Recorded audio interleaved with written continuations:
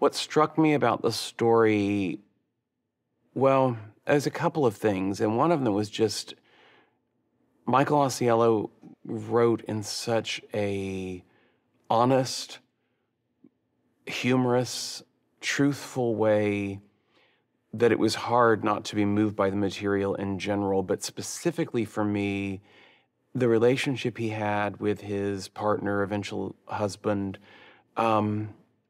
had so many echoes of my own experience and life with my own husband. Some of them a little uncanny, like we met around the same time and in the same city as Michael and Kit did, me and my husband did. We had been together for about the exact amount of time because of that. And there were just a lot of, maybe for a lot of gay men of around that age, there'd be a lot in common life-wise. But it was very, very easy, without even trying, to put myself in his shoes and take that journey that they were forced to go on. In a very macro level, it's about how you have to put yourself out there and in a place where you might get your heart broken if you're going to feel the real richness that life has to offer in the form of love, in the form of experience. And that, in fact, I'm not sure it's possible to live the full life that you were brought on this earth to live without suffering heartbreak. That's kind of the macro story, in my opinion. In specific, we look into that macro through the lens of this, these two men who get into a relationship, and it's not necessarily storybook. It's very real and relatable, and fate throws them a major curveball. Michael is a TV journalist. He writes about TV, and it's his passion. He grew up with TV as a very close friend. He grew up writing fan fiction before I'd think there was even a term for fan fiction. And work has really driven his life. Partly because he's passionate about it. I think partly because he very early in life suffered a major heartbreak with the loss of his mother. And due to the feeling of how unexpectedly life can change and quickly, and not necessarily for the better at first glance, he is very interested in controlling things and making sure that he's got control over his situations. And that makes it challenging to fall in love and start a relationship, because you really can't control that other person ultimately. And so when we start the film, that's kind of where he's at, and he chooses to take the journey of falling in love and the loss of control that causes. Kit was more free-flowing as an artist and a little less focused about career, less driven, I would say, than Michael. And I think in many ways that they complemented each other in that way, because Michael was, laser focused.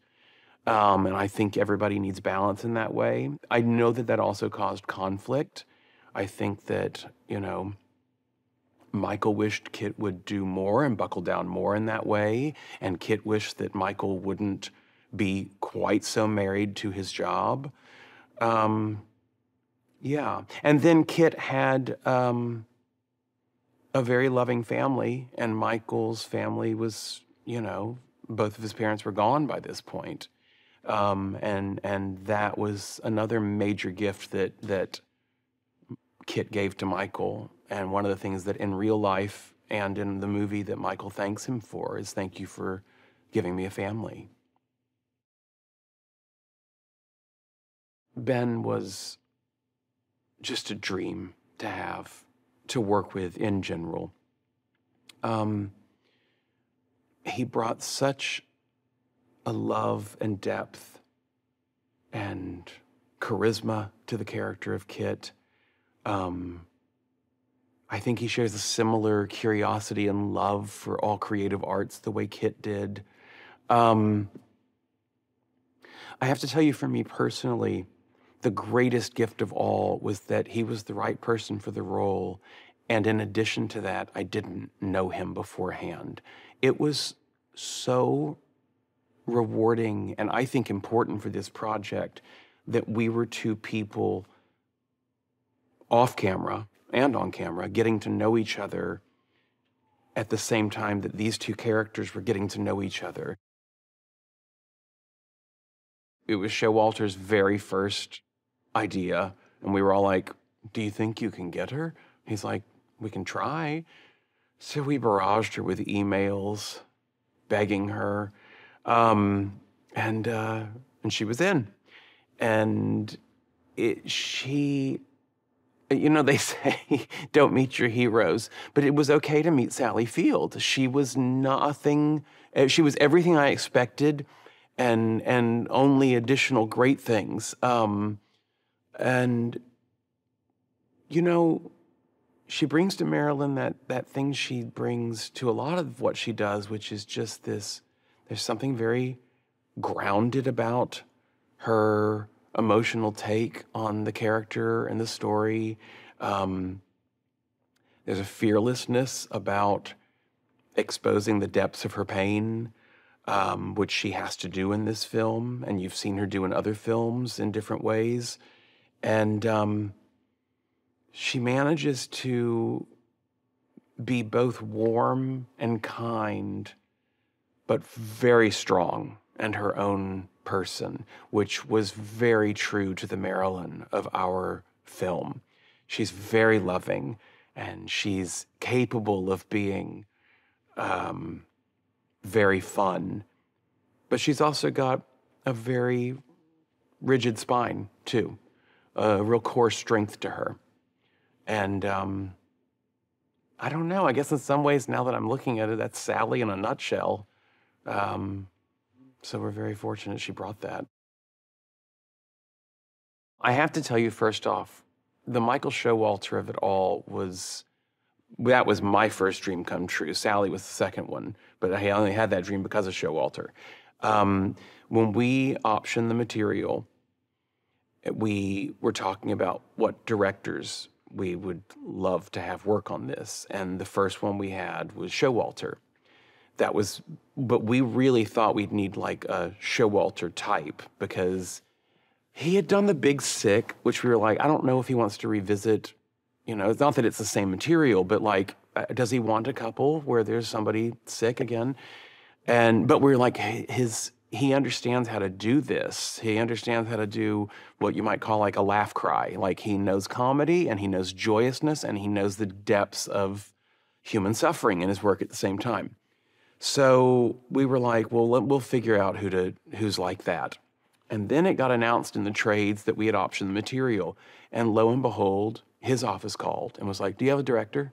We were like, no, why? And they're like, Michael's interested. And we were like, you've got to be kidding.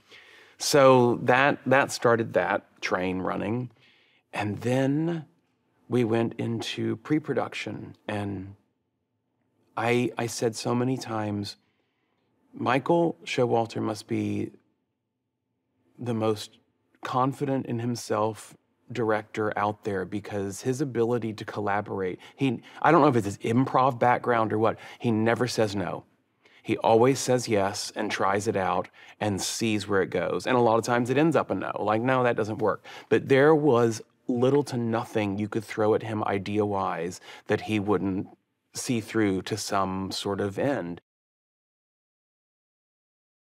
Why I think, spoiler alert, is important is because it's a real honest look at the highs and lows of a relationship and the really rocky terrain one just naturally travels in life if you live a full life and allow yourself to love and be loved. It's going to hurt. And this may sound cheesy, but it is the kind of thing where in that hurt you realize how fortunate you are to be able to feel. And if you can feel the hurt, you can also feel the elation. And I think this story is very much about that. I even think in the hardest parts, if you want to call it that, of this story, of this film, I think you pick up on that the severe pain is laced with severe joy at being alive, at being loved, at loving.